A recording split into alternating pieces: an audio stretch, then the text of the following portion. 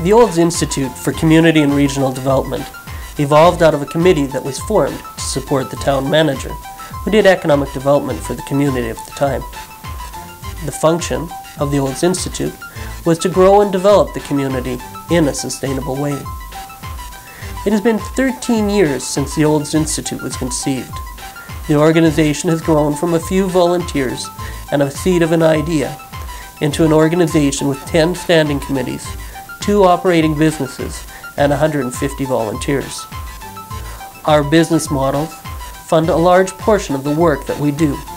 They enable us to be fully sustainable and give back to the community as well. ONET has been a tremendous opportunity that we are realizing in the community. It's an opportunity that others will realize in the future as well. We are attracting new businesses and making those who operate here more competitive. Both the Olds Institute and the Olds Connected Community Network were designed with a goal or function in mind.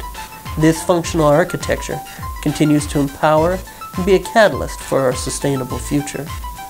When community members buy into the subscription of services from ONET, they are supporting the Olds Institute, supporting the many volunteers and community members who have a passion or a vision for a better tomorrow. The dollars and cents that come from these operations help afford us the opportunities that we will realize in the future.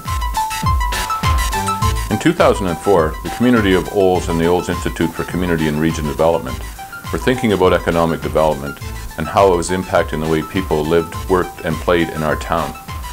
One concern we focused on was an accelerating brain drain as the community's most talented young people were leaving in search of opportunity. The Olds community directed the Institute to explore the options of connecting to Alberta's SuperNet, which at that time was being built across the province, and the Institute saw this as a tool to maintain the town's status as a vibrant entrepreneurial community.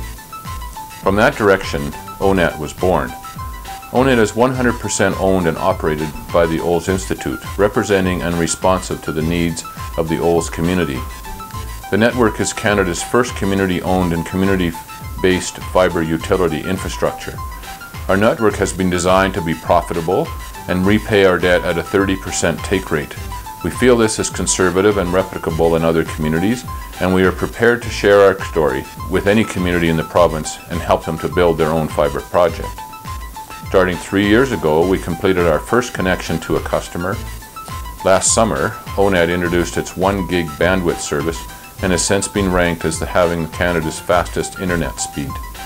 The community conversation has changed from "I'm not sure" to "you have to connect to ONET."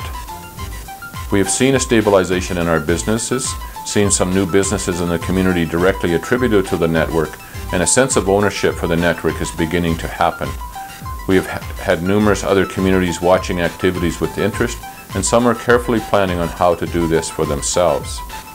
The community is slowly turning into a tech-savvy population, starting with businesses and at the school and at the college. This community continues to learn in technology, and I don't think it will ever end. Thank you for listening to our story.